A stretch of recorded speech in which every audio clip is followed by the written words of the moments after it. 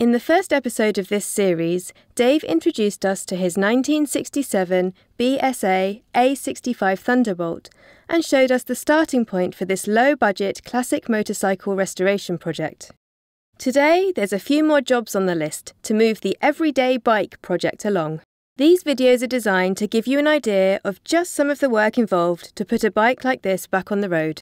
Of course, we always recommend you consult your owner's manual to check the details for your particular machine. Let's get on with it. Right, just going to bring you back up to speed where we are with this engine from last time. We put the gearbox set back in. It's quite easy to put in. The detent is at the back, it all lines up properly, it's easy. When we come to put on the drive sprocket, I've left the old one on this pair of grips here. It's a little trick.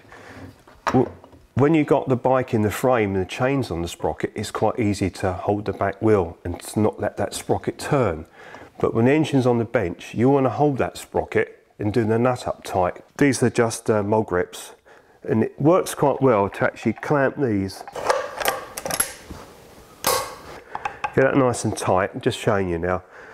Now you'll see that we got the nut there with the tab washer already bent over, but to show you how easy it is, with a box spanner, literally on the nut, and you can get good leverage. Hold this because you're on the bottom part of the alley on the casing here, but then you can get a really good pressure on this. Use a long Tommy bar in your box spanner and pull that up really tight. Then you only need to just use one of the flats to bend over your tab washer. Rather than people, what they tend to do, it's basically, if you haven't got one, they knock this around with a cold chisel, but you can't get that tight, and also you muller that nut.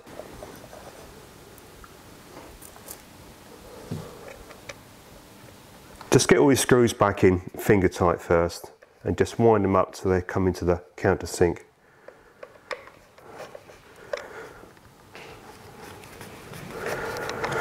Because we've taken this cover off and put it back on, it already got some well seal on there because there's no gasket behind there. We've just taken it off so we could show you the nut behind. When you want a good screwdriver. These are quite oldie screws. I've had to face them off a little bit, but just tighten up, and you don't want to over tighten. But a good screwdriver, and just give them a good turn and go alternate sides, because they go into a taper, so you just want to be nice and tight. Now the plate's back in place, we've just got to put on the main shaft clutch boss adapter. Just will show you, when I got this bike and we went through the bits and pieces, I did find that the original taper is quite badly worn out, and it's where probably the nut was loose and it's moved about on the shaft. Now if I put that back over the keyway, it's a job to tell, but it doesn't hold onto the taper. No, I've been lucky enough to find all the bits as new, another clutch centre, and when that's back on the keyway, that really is a good, nice, tight fit. We can't put that on yet, we haven't got that far, but there has to be a thrust as well. There's a thrust washer behind the back of the clutch. But what we're going to do before we do this, we're going to put our pistons on and get the barrels built back up, then we'll put the clutch together for you. But I just wanted to show you that. Always make sure that that isn't warm before you put it back on, because if your nut was loose, your centre nut on your clutch, because it has a washer afterwards that goes on, and if that was a little bit loose, there's a good chance that key has been chattering in that centre, and you might have found the whole clutch was wobbling about quite a bit. So always check the condition of that clutch centre. I'm just going to make sure with people they know where they are with this. Now we know we stamped up 24 oversize. We got 2 sets of new rings. We put the top ring in the bore here. It's so important to have the right clearance. There has to be clearance. There's got to be a ring gap. Now, this is actually marked up in the book. If I show you, it's got a fitted gap here. It's 0.007 to 0.012. That's 12 foul. Now I've got 12 foul here. If it's slightly over, it doesn't really matter. But you've got to have the clearance. So that's 12 foul. We've got a ring gap here. And I'm just going to put the feeler gauge in that gap. Just a little bit grippy. Now that's quite serviceable. It's important to make sure that you have got the right rings, so always take a ring out of the packet, stick one in the bore and just measure it up. If you're in any doubt about the size of your piston, go somewhere to an engineering firm and they'll measure your bore up. So you can do it with a vernier gauge. You can put your gauge into your bore and we can measure this up.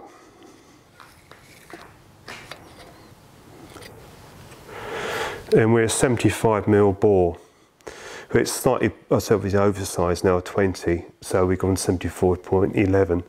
But that will give you your reference, you'll be able to check in your book to see what size bore you are. If there was a lip in this bore before we honed it out and you were scoring, we wouldn't have messed about. We'd have gone from 20 to 40 foul, and we'd have gone for a new set of pistons oversized and got this bored out. Because I didn't have a lip and it was just like superficial scuffing, a little bit of a seizure, we just cleaned it up, and that's why we've got away with new rings. We're not spending a lot on this, as we've explained before, but there we are, we've got a new ring in there, good gap. So we're going to put the rings on the piston properly, then we'll put the pistons on the rods and put the barrels back on for you. Start off with the bottom ring, which is the oil control ring. These are cord rings. It has a device in the centre here, stops the oil from coming past the ring. So we put this on first. This has got an expander in it, somewhere around here. I will show you, there we go, on the rail. So we just open it up on the rail, we slip that over, find the groove and close that back up. Now this ring, we're looking for a mark, top or bottom. This one is the same, but we'll check on those, you'll find that those will show you top. We just slide this over. There's a groove in the centre of this ring for that special device to sit in. Not quite there.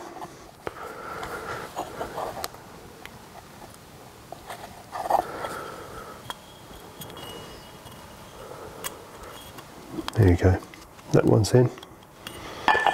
So that's the bottom ring, oil control ring. Next we fit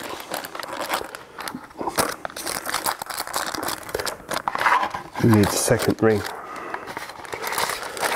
Now when you get a packet, it does show you sometimes a reference. This shows you like a groove of the piston. Well, this one now shows you the second one. Always do it in order. Now on the ring, it's marked. There's a mark up here, top. It's so easy to grab a ring, stick it on and think, I didn't check to see if it was top or bottom, but top. That's tapered normally, there's a taper. So we slip this on, you don't need to use oil. Slip it on, don't pull it out too far.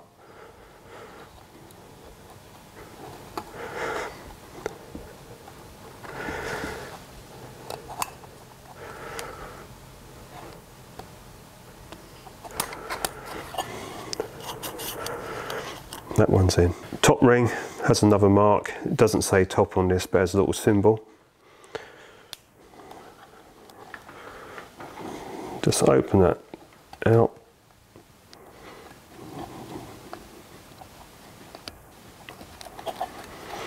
There you go. Now, someone said to me just now, the cameraman, about the piston. Some pistons on two strokes, you'll get a peg. It's a little pin. And you have to make sure that the ring gap comes where the peg is. On four stroke, you don't get that. The rings are allowed to move. The reason on a two stroke they don't is because you have transfer ports. And if you was to look at the cylinder bore on a two stroke, there'd be cutaways. And if that ring was to move round, it could end up with the gap running over an open window, and that ring could get caught up and it would snap. And that's why you have a peg on a two stroke, so the ring can't rotate.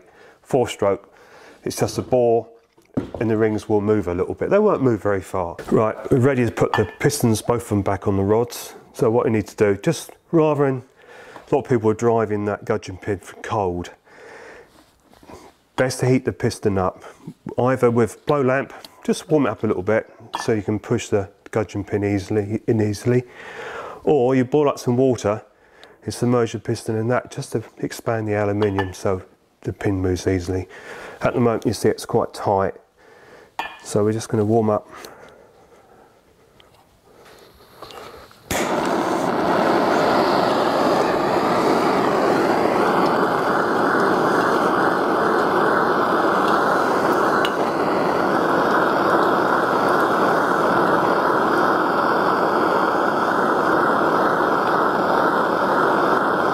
Won't need a lot of heat, it's just to expand the aluminium a little bit.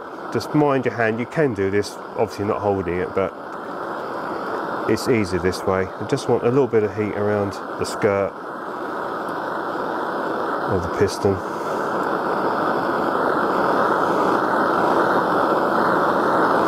I'm doing both sides here because it's got to push through to the other side.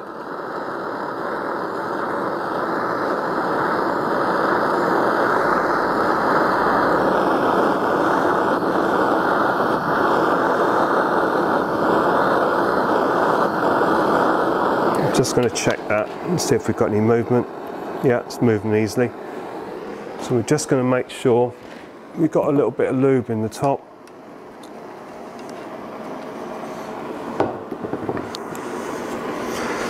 Make sure the piston's around the right way.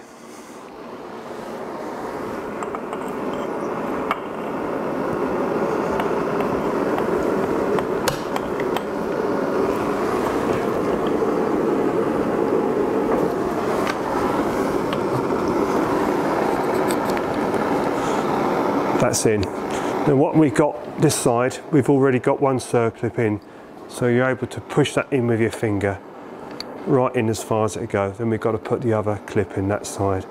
But you see, by heating it up, it makes it nice and easy. Now if that was cold and you had to drift that in, you can so easily damage something.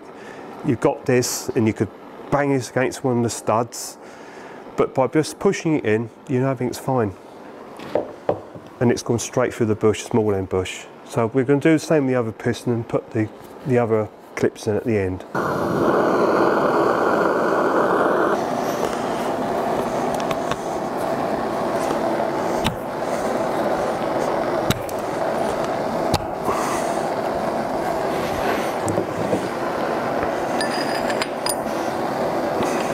We just need to give us a gentle tap just to finish it off.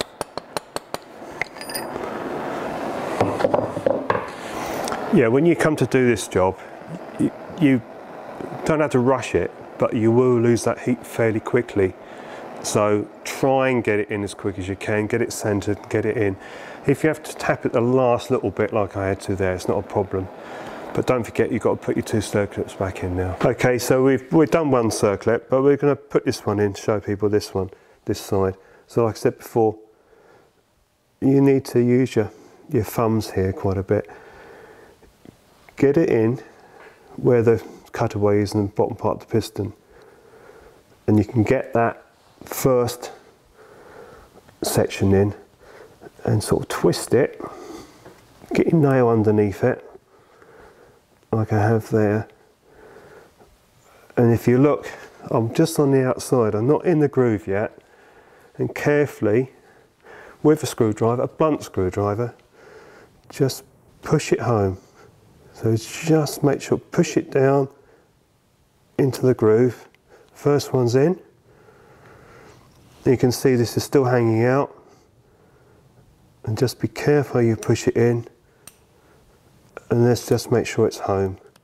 And we just try and push it away from the groove. You have to lift up that part, and there we are. That's home. And just check all round. There we go. Just a little note, when you put that circlip back in, it's all a matter of feel really. So you're using your thumbnail, you don't want it to ping out. You can use a screwdriver, don't use anything sharp really, not a good one. Use one that's a bit rounded off. What you don't want to do is slip across your piston, across the skirt on the outside and put a score mark down it. So really just be careful. I've just used this just to guide it in, really to show you more than anything else, because I make sure to get it in and then just push it down in. If you was to mark inside where the circlip is, that's not a problem, but you don't want to put any marks on that piston. Just be very careful.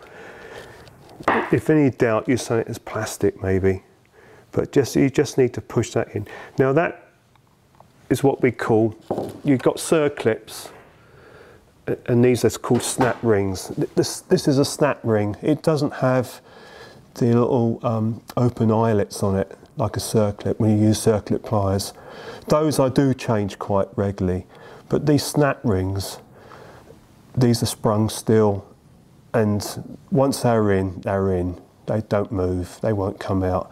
Circlips, because they're squeezed quite a bit, they can slacken off, but these are okay to use again. I know people say you should replace them, but you know, it's all in good order, it's nice and round. Right, when we're doing anything like putting the pistons back on, the rods, putting the circlips back in the end, or snap rings as these are, always stuff a bit of rag in the bore, in the crankcase rather.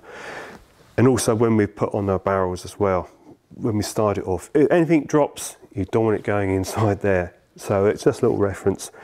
Now, when we was just pushing in this little snap ring circlip, if by any chance you did slip and you put a mark into the piston, it's not the end of the world. Don't want to do it, but if it's just a score mark on the inside, just get some wet and dry and just go around with it. And if there's a mark on the piston here, you scratched it, don't be too alarmed with it.